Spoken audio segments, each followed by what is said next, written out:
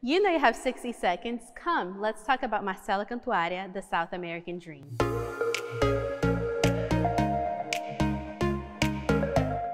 Through a mix of materials, Cantuária weaves together symbols of astrology and tarot with portraits of activists from Latin America. For example, in this painting behind me, we encounter a reference to the Death and the Harvest tarot cards. We also see images of environmentalists that tragically lost their lives while they fought for their causes. Now, with the Harvest card, we see more of a natural and hopeful idea of death, of an ending, such as the moon cycle and such as the cycle of harvesting crops.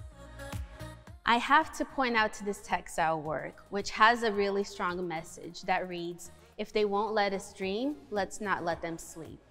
This exhibition really challenges us to think about the future of South America while embracing its land, territorial integrity, and collective dreams.